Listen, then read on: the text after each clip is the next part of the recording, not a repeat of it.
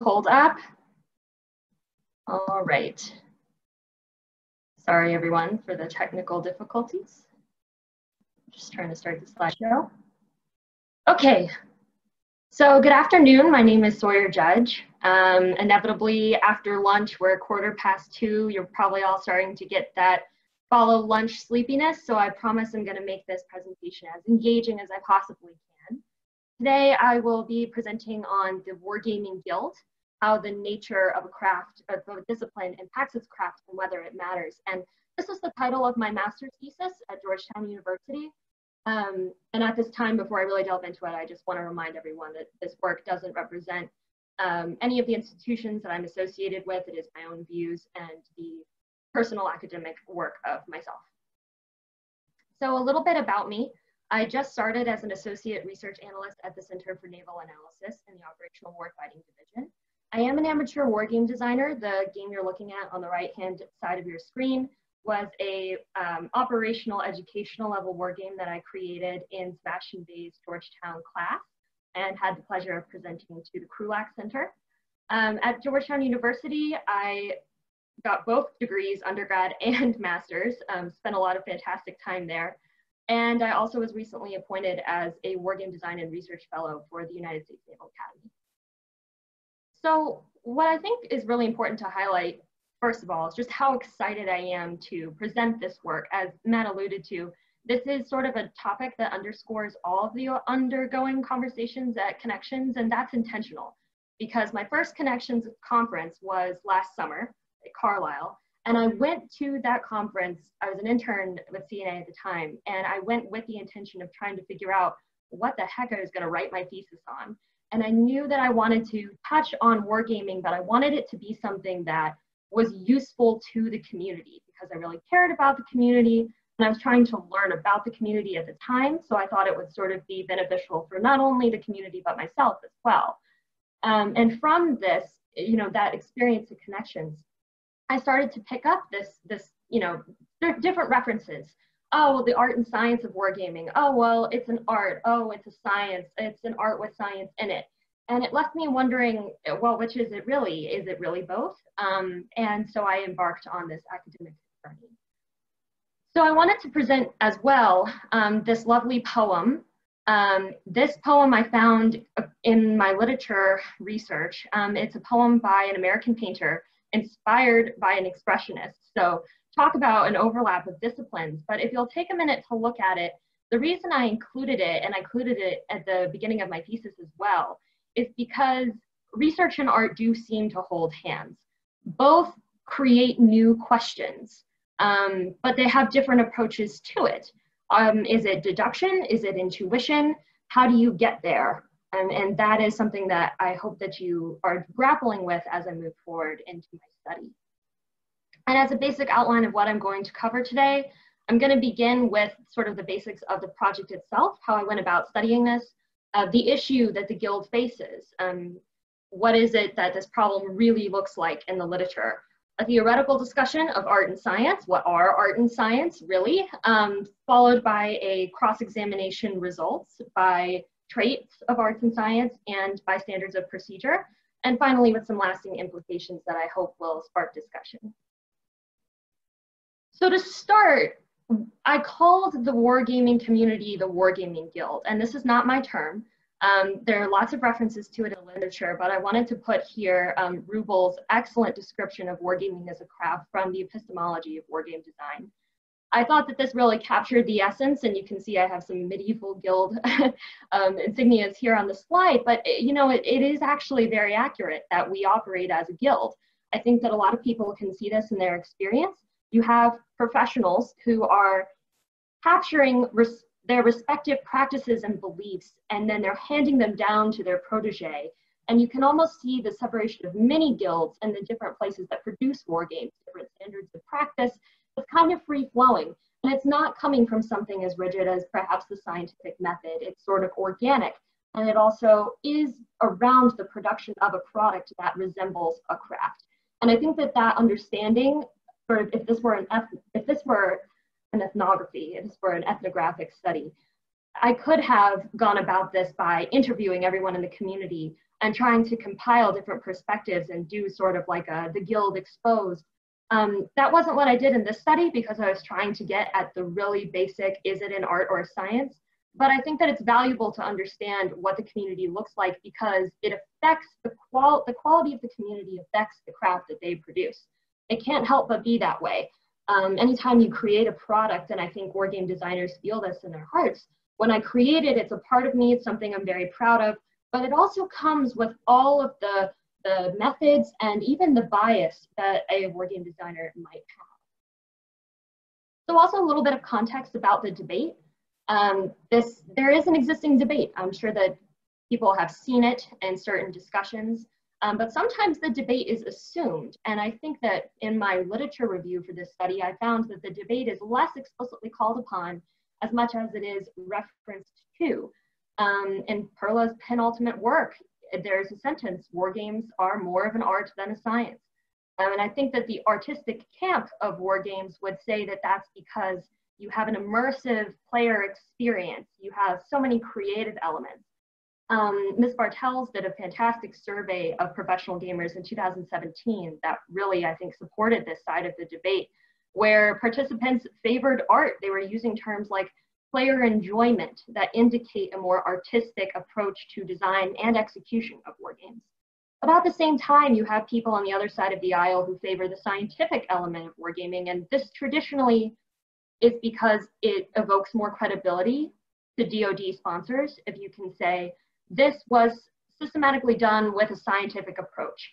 And I think we see in a lot of articles that tend to favor science, pinpointing a lack of reliable training tools, a lack of agreed upon evaluation metrics, and sort of a chaotic literature pool that prevents the consolidation of knowledge. And if you point to those three pathologies of the community, you could say, those are all symptoms of this not being a scientific community, and we need to move that direction. So both sides of the debate stand firm. But I would like to note that this isn't just a theoretical and academic debate. It's all well and good to say, we need to define the discipline of the wargaming community because it's important to understand it in theory. That's true, but when you place this debate in the larger chaos of wargame design, and we look at a common issue, which is how wargames are understood by sponsors, it becomes incredibly critical to say this is an art or this is a science because it affects decisions like how useful is this game? In what ways is it useful? Are war games even the right tool to answer? Is this to answer the question being asked? And especially I think in this climate where we're seeing, you know, the NDS and the Government Accountability Office reports pointing to a revamp of joint analysis and a strengthening of the analytical arm of DoD. This is something that wargamers need to decide upon now so that we have a stronger position when presenting our tool in the future. So how did I go about doing this? I relied mostly on a literature-based research approach, but at essence, in its core, my research methodology is a cross-examination, and it's sort of captured by this table. You can see science and art, the two main categories, and then for each of these, I plan to extrapolate traits, the main traits that make a science discipline, and also for art. And I chose to focus on design standard of practices and evaluation standard of practices for the wargaming community, with the plan of cross-examining those with the traits identified for sciences and arts. And the reason I chose to look at standards of practice rather than end products was because I believe that the standards of practice would be a better indicator of what I coined guild bias, or the unofficial tradition that the community espouses. Standards of practice reveal the decisions being made that goes into the production of the end product itself. And while you can look at an end product and you can study it and you can say, oh, well, I guess, you know, this adjudication method is incredibly scientific, it's not as clear cut for the particular question I was trying to answer, but it would make a really interesting follow-on study. So what is the issue that the guild faces? I want to really back up this idea of guild bias that I've just presented, and I'm going to do that by answering three large questions. The first is, how does the community know that a war game is successful? The really basic answer is that a good war game meets objectives, the purpose and the utility set forth by its designers and its sponsors. This is probably what happens at a pragmatic level, but it's not really a complete answer, and it's certainly not a standardized evaluation metric. A more comprehensive answer to knowing whether or not a game is successful can be found in the individual practices of lots of different aspects of the wargaming community. I turn to CNA's Wargame Pathologies, which harnesses game element analysis to break wargames down into elements and examine them for function and for failure modes. This was a really comprehensive and systematic way to study whether or not a game was successful, but it is also largely anecdotal because it is the product of the very community which is doing the evaluating of itself. It's kind of like, I know a war game is successful because it looks like a war game. These are the traits that I use to design a war game, and if it has them, it's successful. And in dialogue with specific elements, there's a lot of other works that say, hey, works like Wargaming Pathologies doesn't address this particular issue. And so it can't be a complete picture because wargaming is still an evolving field and it doesn't have a standard practice. And I think that becomes, it's important for me to note out at this point that bias isn't necessarily a bad thing. It depends. If wargaming is a science, then this would be very worrying that we don't have a specific set standardized way to tell whether something is successful. But if wargaming is truly an art, then it's okay as long as we're transparent. When you think about how art is produced, whether or not it's successful is often in the eye of the beholder. So the answer to this question becomes very relevant. The second question, how is a successful war game achieved? And here I looked at two particular case studies. The first was CNA, and I looked at the evolution of wargaming literature from CNA from 1987 to 2004 with the Wargame Construction Kit. And I was looking at what sort of the existing practices were for designing a game. And I found that there was a slight evolution from designing the game to developmenting it and sort of with the purpose of teaching how to design into the future. And then the second was the study of mini guilds from RAND's Next Generation Wargaming for the US Marine Corps, which did an excellent job of surveying different practices across the community. And I found a lot of intellectual variety in the collection of tools and approaches. There was sort of a unique collaborative structure and knowledge was cumulative. But not knowing whether or not wargaming is squarely art or science here, again, is an issue because it prevents making appropriate recommendations for how both of those case studies and how the community itself organizes and talks about its relationship to each other. Okay, and then what keeps the guild from understanding its discipline? This is the third question. And I think it's important too, because it's all fine and good to say that, oh, there are problems, but then why? Why is it that we are where we are in this current state? The first is an issue of internal norms and culture. And again, I pulled a quote from Rubel here that we have all the components to make a discipline, but we don't necessarily have the will to do so, or we just haven't yet. The second is an external culture. There was an excellent study done by Hansen into the sort of prescribed route solutions that the military prefers, and how this sometimes can cripple innovation of wargame design. And third and finally, sponsor pressure.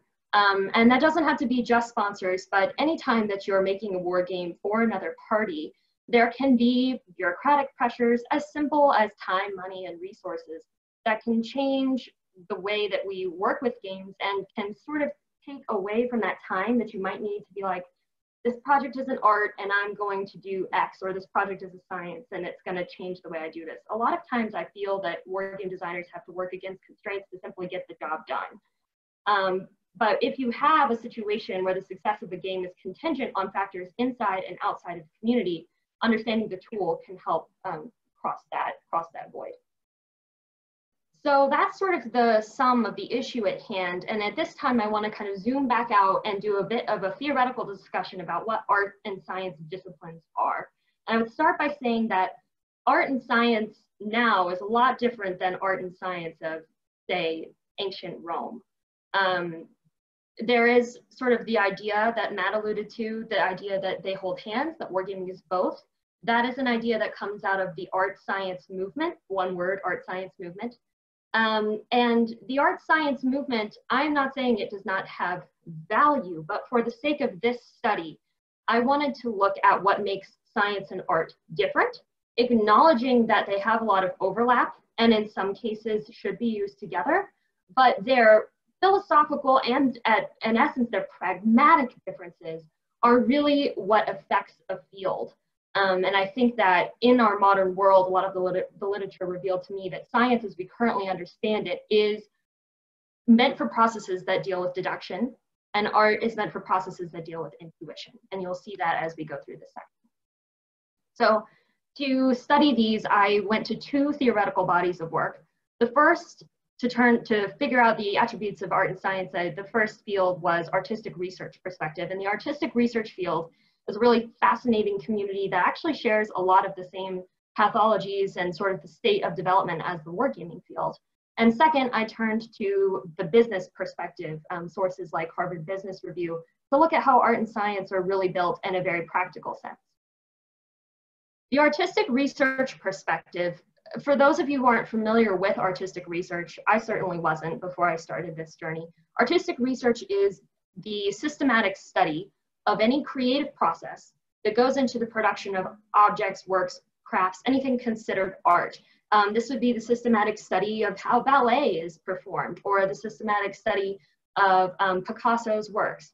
Anything that you think of traditionally as an art form, this community of researchers is trying to figure out whether there are methods you can use to study those things, when traditionally it's assumed that those objects cannot be studied because they are expressive. And as I said, they do share a lot of similarities with the wargaming community, particularly because they self-described face a lot of pressure to self-define and to sort of have this academic validity. They feel that they need to standardize some of their processes, but they're actively fighting against that because of their research. Science disciplines, I'd say my two big findings about science and art, and I'll break this down a little bit later, but the main takeaways is that science disciplines, according to the artistic research field, have a tradition of self-maintenance and self-definition, and arts have a favor for transparency, individual creative processes. Stringent guidelines are sort of frowned upon as it runs a risk of impeding the ultimate product that you're looking at. And then second, the business perspective. Here, I just wanted to highlight the idea of process standardization. This is my biggest finding from the business perspective. And this is sort of going back to the idea of the Ford production line.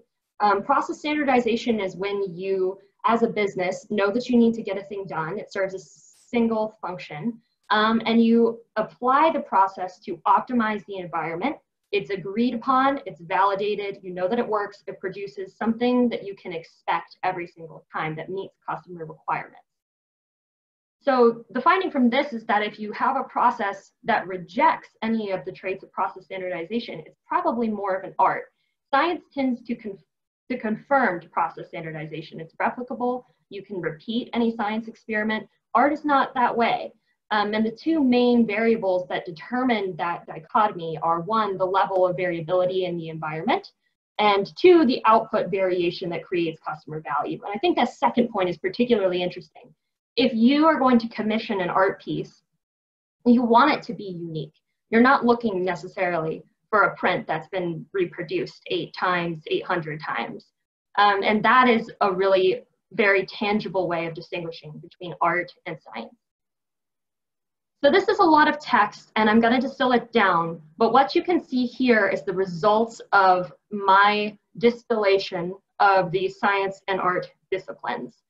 The traits of the disciplines, I chose 8 that seemed the most common and reoccurring in the literature. We have community tradition, treatment of bias, validity, innate philosophical character, treatment of humans, the phases of study as described by field experts. You'll see that those are in direct quotes.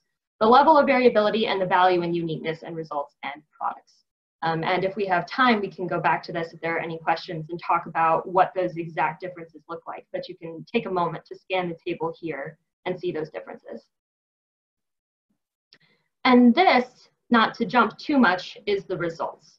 So how I got from this table to this table is I went back to all of the initial literature review that I did, examining all of the bodies of works that I could find from the wargaming community itself, which was a little tricky because we have a very chaotic literature pool, to break down what our design SOPs are, or evaluation SOPs, to highlight the issues, to highlight the standards, and then to take the other two bodies of literature, cross the two, and do some good old-fashioned text analysis to figure out whether or not they aligned more strongly with art or science.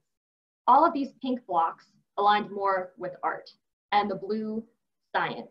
And what's really interesting about this is the more pink blocks you have, the more you can say the field lines towards art. So I was able to conclude from this examination that at present, the standards of procedure of design and evaluation in the wargaming community are much more strongly art. And I would dare say the wargaming community and designing a wargame is an art. It is an art as an academic discipline. If it were to become a standardized academic discipline, it would be an art. And that has a lot of implications, some which may seem obvious once I start to unpack them, and some which were a little bit more finer point. But what's exciting is that this proves right, Perlo's original statement that wargaming is more of an art than a science. And that's really exciting. And I think that it's something that I hope will stoke a lot of conversation going forward. Immediate takeaways.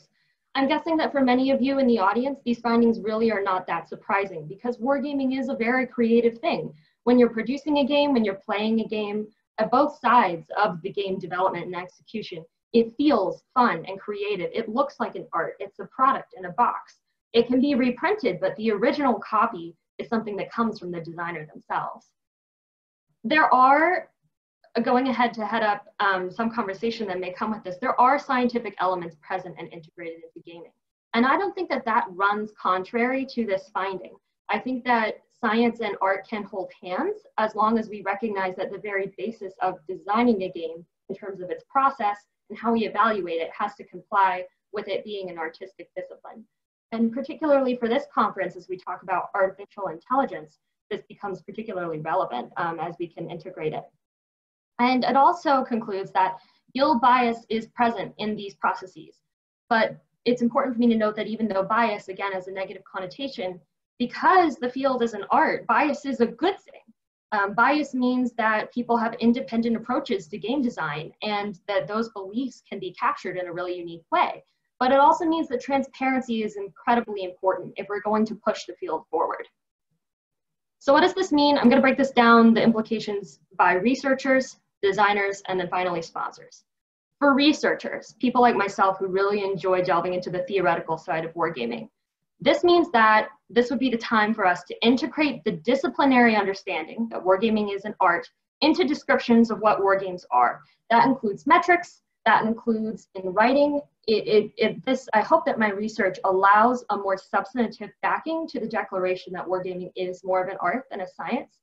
But we also may take this as a point to formalize literature sharing to move the field forward. And I think that having an academic discipline to tie all of this together can help us do that. And that might include creating a wargaming specific journal. There are lots of fantastic platforms already there.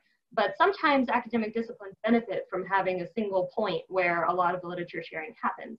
And that's been brought up by multiple speakers already in this conference. So I just want to echo that idea. For the designers, processes used to design games should not be homogenized. And I want to make that particularly clear. And I think a lot of people would agree. But if wargames and the process of designing them are art processes, then homogenizing parts of the wargame design process is to our detriment. Also, we have implications for the metrics that we use to evaluate success. My findings for our disciplines by and large were that evaluation metrics are sort of based on the customer that is receiving the art. If you commission a piece and then you get a piece of art back that matches your commission, whether or not it was successful on the artist's part and their design process was successful is based on my happiness because I commissioned the piece. And then finally, this also has implications for designing the next generation of designers. Considering what baseline components are necessary to become a good wargame designer in an artistic field is critical. And I think you find, if you think about how arts are taught in university, you can think of studio time, you can think of studying historical arts, but you also want to build their individual, as a student, skills at designing something unique to them. So I think that that's really important for the community to consider. And finally, I promise this is the final slide before we open the floor for questions. I broke down Sponsors Plus into sponsors, players, results users, and decision makers. And I really want to spend some time on these particular implications. For sponsors, I know I saw this in the chat a little bit. I would also like to buy the t-shirt. So what is your objective? Because I think it's a critical question, particularly for sponsors. If wargaming is an art, if the design process is an art, sponsors need to be aware of that when they decide that that is something that they want to answer the questions that they have. And it also means that wargames might not always be the right solution. For players, there can be a greater understanding of the importance and impact that they have in the game. Engaging with a wargame, if it is an artistic process, means that they carry a lot of weight themselves and are also participating in an art. And for results users, understanding the nature of wargame design and the limits of its nature places limitations on the utility of results and how it can be used and what conclusions can be extrapolated. And then finally, for decision makers, and I think that this is a cautionary tale as well, just because wargame design processes are arts, it doesn't mean that wargame is any less valid. I think we find often that it can be particularly a good selling point if you can show that there are numbers or there's more scientific methods integrated into wargame design, but that runs in the face of the idea that wargames are not predictive, but simply help you think through a process or an idea and present possibilities. And I think that showing that this is an art can help back up that statement, but we also have to do a lot of work on our end to start an awareness campaign that shows, hey, wargames aren't necessarily a quantitative and scientific tool. They can have them integrated in that. But still, this product is valuable just the way it is in its current form as an artistic discipline. So with that, I have my two bodies of sources and over for questions. Outstanding, great presentation. Really appreciate it. Nate, I think you're going to be very busy with questions. This has always stimulated a lot of comments. I have a feeling, especially today. Thank you very much. Yes, get a drink of water now. You may not have time. Go ahead, Nate. Thanks, Matt.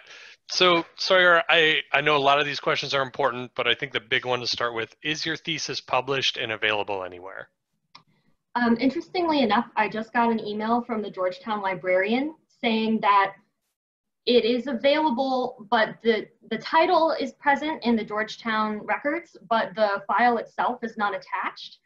So I've been following up with my master's program to figure out why that is. I would like to make it available through the Georgetown Library, but also that's, I want it to be available to more people than just Georgetown patrons.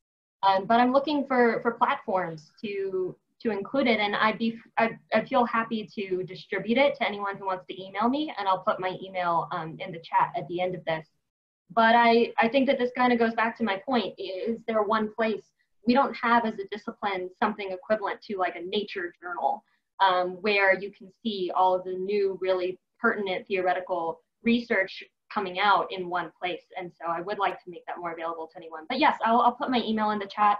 Please feel free to email me and I will 100% send you my thesis. Perfect. Yeah, and I know one of the places I always think of for posting recent information is PackSims, but as you said, we can continue to consolidate rather than having the several ones that are out there. So next, why did you approach the research question from analysis of war games rather than the war gamers, i.e. are established war gamers' achievements and credentials based predominantly on their education in writings or experience in design? So as such, is wargaming a profession or a trade craft? Yes, that's a really good question. And when I was going through the iterations of designing my research methodology, my first instinct was to make it an ethnographic study of the community and to go out and conduct discussions and interviews and make it a study of the individuals, because I felt that that would be very pertinent to the Guild. It became an issue of time and resources primarily. I had 4 months to complete all of my research and documentation and writing for this project. And I think I may have indicated in an initial note that that would be a lovely follow-up study that I would like to do to further these results.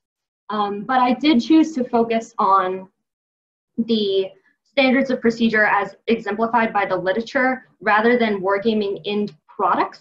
And I acknowledged in my limitations, which I don't think I had time to touch on during the presentation itself, but I had to acknowledge that sometimes the descriptions of standards of practices that are on paper will deviate from practices in real life.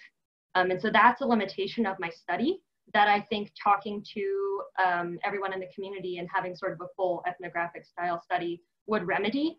So I would like to have, I would love to have another academic journey down that rabbit hole in the future, but it was not within the scope of this study.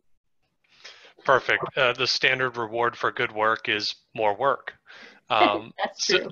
So would a transition from guild to profession tip your evaluation metrics towards science rather than art?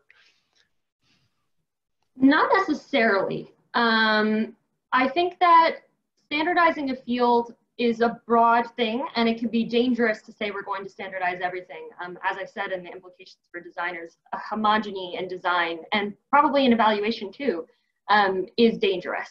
However, I do think that there are some things that can be standardized that are traditional of an academic discipline, regardless of art and science, say having a single place for literature, having more conferences like Connections. Connections is a check mark for being an academic discipline. You have a place where scholars come together and talk, and I think that Connections is so absolutely important for that reason. I probably would not have written this thesis if I hadn't been in the audience of the last Connections with my notebook going, oh, well, that's an interesting question. Maybe I should investigate that. So I think that that knowledge sharing is really critical. And I think finding standardized or formalized ways to perpetuate something that looks like a very cohesive field, something that could even be a discipline, say at a university, not that you necessarily need a degree in wargame design, but that it is a very tangible element. I think we start to see that in universities today. Georgetown is one of them, King's College London, I mean, the list goes on, McGill. But I don't think that standardizing things like actually, like the design process itself is necessary per the findings of my study. And I actually think it would be to our detriment to do that. Hopefully I answered the question. Yeah. Actually, just kind of a follow-up with that. What implications do your finding of wargaming as an art, and thus with guild-like structure, have on the current desire to embrace diversity and inclusivity? Is that helping us? Is it, is there something specific we should take from that? I think that, if anything, these findings support wholeheartedly the idea that we need to include diversity and inclusion and the Derby House principles. Because art is, in a very, very, very 1,000-foot view, is about finding ways to express to people across diverse ranges of age, ethnicity, academic background, whatever label or cross-cutting sector you want to put people in. Art is supposed to reach across those boundaries, and I think that in a really, really anecdotal and practical way outside of my study, we can see that in a room, wargaming is inherently social, and it does a really good job, if it's done well, of making those barriers between people fall away, and it sort of suspends reality and allows us to play. And I think that having diversity and inclusion in the field is really in the true spirit of it being an artistic discipline. I couldn't agree more.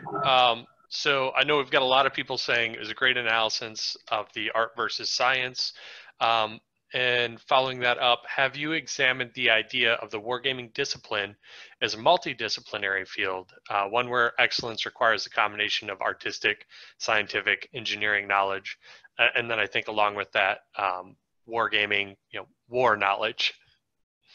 Yeah, that's interesting. I think I might want to ask a little bit more. Do you mean if wargaming is an artistic discipline and then it has sub-disciplines within it, and so the literature would also be broken down and practice would also be broken down by those categories? Or do you mean simply that having it be an artistic discipline includes all of those things? Because it certainly does. Maybe I'm not understanding the question. I'm going to wait and see if they post a clarification to that. Good. And we'll move on to the next one. If it's helpful, I do have a slight answer to what I think I'm getting at. Another limitation of my study, and I know I'm spelling out all the limitations, but that's good analysis, right? Is that I had to really blow up and extrapolate science and art as disciplines. When you go to a university, you don't get like you do get a master's of science or a master's of arts, but you have a subdiscipline within it, right? Like my master's was security studies. And I didn't choose a particular subdiscipline of science or art for this study because I didn't want wargaming to be compared to just one field or just one specific other craft. I thought it was better to get really high into the weeds of the theory to figure out at a broad and inherent level where wargaming sat, rather than to do a cross-examination of, say, wargame design and computer design or engineering or anything like that. Although, again, you could do follow-up studies that would examine it against other fields that create particular crafts and products. I think that would be super interesting to take wargames and maybe the actual end products rather than the standard of design, and to compare the end products with the end products of those other fields and try to say, does wargaming share more in common with like this piano made by piano makers or with this gadget made by Apple, or and what does that say? So we could, have thousands of studies that stem from this, and I would very much like to see that. Yeah, that interdisciplinary approach always brings in more. One of the questions with that thought that sticks out to me is, have you been involved in the art world? Because the comment is that the debate you're presenting is very close to those in the art community. Interestingly, I have not. I'm not a very artistic person. Inherently, my academic background is in military history and operational level analysis and international politics. I'm more of a political science than anything. And in terms of hobbies, I think the most artistic I get is being a drummer, which it is an art, but is certainly not something that I do professionally. So I'd like to say that as much as possible, I came at this from a very objective level because I did not favor one side, science or art, over the other based on my own experience.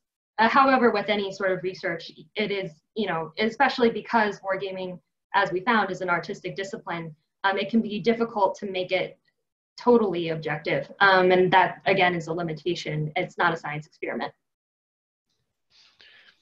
Makes sense.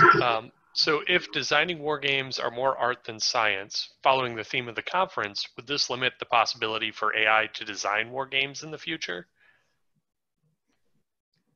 Bearing in mind that I am not an expert on artificial intelligence, from what I do know about it, I would be very cautious because I think that so much of the value of wargame design, if you see value in uniqueness and results of product, so much of the value in a wargame is that it comes from the designer, and that designers and different mini guilds, as Rand called them, have different cultures and norms of their own and different ways that they like to produce these products. I think that turning over a lot of that process to AI would perhaps stymie the creativity that is so valuable to the field, and maybe even make the field into something different than it currently is. If wargames can be produced by artificial intelligence, does that retract the value from the designers themselves? Particularly if you think about how great game designers come to be. It's years of experience and trial and error and this apprenticeship model of education where that I'm experiencing right now, looking for mentors in my workplace and in academia to give me opportunities so that I can observe how they design games and how I can form my own methods for designing my own games. I think that a lot of that would be called into question if the process was turned over to artificial intelligence. That's not to say, however, that you couldn't harness the skills of an artificial intelligence into your own artistic design process. Using AI for things like adjudication is not contrary to these findings, because even art incorporates science. You can think about the Met or the Museum of Modern Art. You could think about all kinds of different institutions where art is present that incorporates electricity and other elements of science. It's all about the inherent theoretical basis for the skill and for the field. I think that's a pretty good place for what we know of the current capabilities of AI today as well. To follow, and I think it pairs well with some clarification I got from an earlier one, that you can't be a great wargame creator, designer, developer without some understanding of all these different disciplines. Mm-hmm. You know, the science and art side of understanding war, geography, history, statistics, engineering, storytelling. Do you think that's an accurate premises? Is it true or false to say that you actually need that sort of interdisciplinary approach? I would say that having that interdisciplinary approach is a lot of pressure to put on one person. And personally, and this is just a personal opinion of mine being in the field, I think that war games really could benefit from design teams, because you do put more minds together with more expertise to create a product. And it's my experience, and a lot of the design thinking literature proves this idea that an idea is better when a bunch of minds get into a room and say, I like that, yes, and, rather than but. And they start to build an idea that gets big, and only then apply the limitations of reality to bake it down into something that actually becomes an end product. So I would say that integrating all of those different disciplines into design by hiring and looking for and recruiting diverse minds and diverse academic disciplines in your wargame designers is a really good way to address this. And I think that it's right to say that all those different disciplines add value to wargames. And I think it gets back to the central argument as well. If this is an artistic discipline, then it doesn't really matter what your academic background or history is. You can still have a creative moment and produce something that is a craft.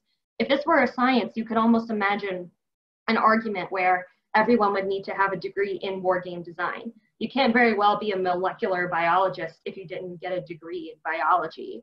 Or, I mean, you can pass certain levels of credentials and certificates and follow certain guidelines to do that, but the wargaming field doesn't really work that way.